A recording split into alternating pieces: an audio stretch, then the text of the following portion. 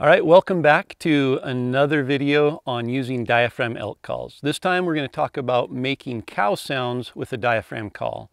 If you haven't checked out the previous video on just using a diaphragm elk call, be sure and check it out first. The things that we cover, the fundamentals and the basics of using a diaphragm elk call are going to be vital to help you maximize the sounds that you're making as you start making these cow sounds with a diaphragm call.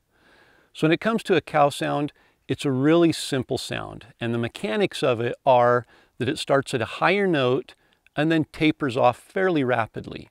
So you start at a higher pitch and then drop off. So if you think back and look back on the last video we did, we talked about tongue pressure. To get the high note, we want to increase tongue pressure. So we start with an increased tongue pressure and then let off that tongue pressure to get this sound.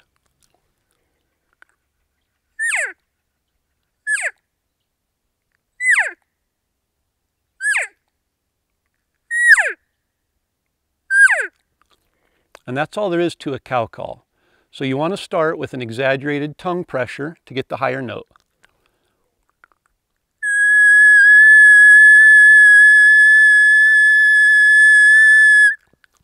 So I'm holding that, I'm channeling that air across it to get that high note. From there, all I want to do is drop off, just drop off that tongue pressure.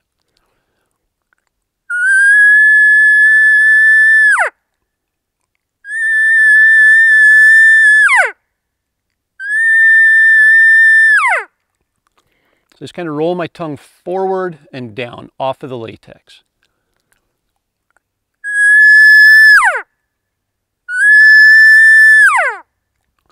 Still making contact as it comes slowly and gradually. It's a rapid drop, but it's not an abrupt drop.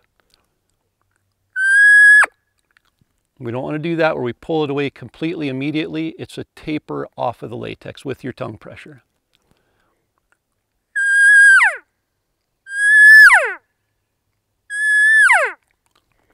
I like to push just a little bit of air against it right when I start. So I've got high tongue pressure, push a little bit of air pressure against it, and then drop the air in the tongue.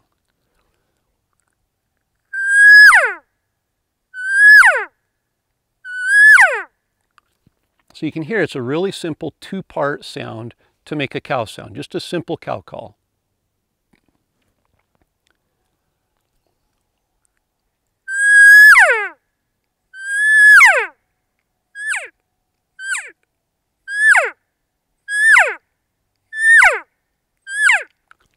From there, it's just a matter of shortening up that high pitch a little bit and making a little bit more of a rapid transition off of the latex with your tongue.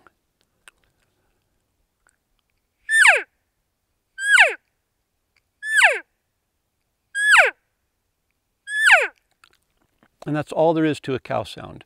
One more thing I like to add just to give it a little bit more realism, a little bit more of a formation of an elk sound, is I pronounce with my lips the letters E-O, E-O, E-O. And as your lips make that sound, it just gives a little bit more realism to the cow call.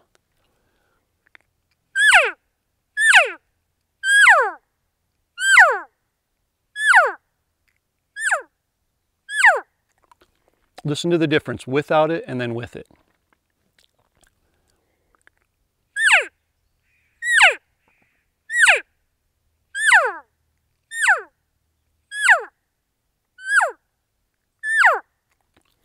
It adds just a little bit more realism, a little bit more of a nasally sound that a cow elk's going to produce. The difference between a cow call and a calf call is really just the pitch and the frequency or the cadence of the calf sound. So a cow is going to be a little bit deeper, a little richer sound. It's going to be a little bit longer and more drawn out, where a calf sound is going to be a little higher pitched and it's going to be a little shorter and choppier. So I'll do a couple cow calls and then I'll do a calf call.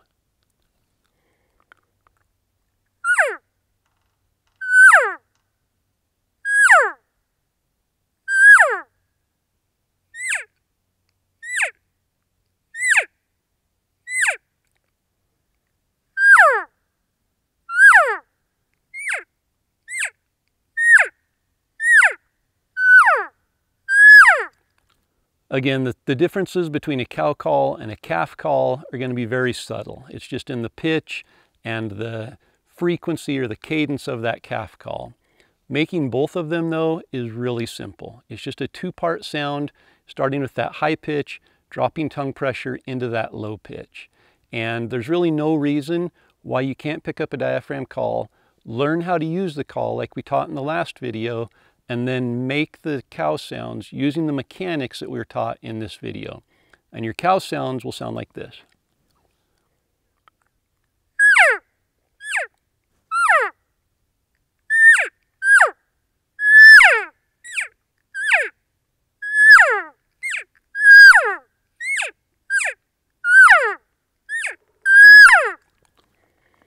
Again, you don't need very much air pressure at all. In fact, you can make a cow sound with minimal air pressure just simply by using tongue pressure.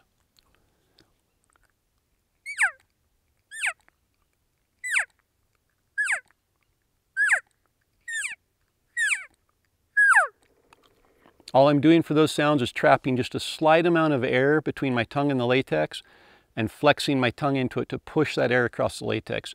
There's no air coming from my lungs or from my diaphragm at all at that point.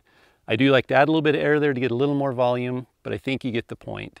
Again, keep it simple, learn to use those cow sounds. If you want more information on how to use diaphragm elk calls, and especially the sequences and the calling tactics that are used to call in elk, be sure and check out the University of Elk Hunting online course at elk101.com.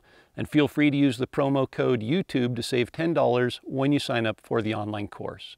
And if you're ready to learn how to make bugles using a diaphragm elk call, be sure and check out the next video here on the Elk 101 YouTube channel. The success rate for do-it-yourself public land elk hunters hovers around 10%. The reality of that statement is that 9 out of 10 elk hunters each fall fail to fill their tag, or the average elk hunter only fills their elk tag once every 10 years. But average no longer applies to you. Crush the averages and sign up for the University of Elk Hunting online course today and become a consistently successful elk hunter.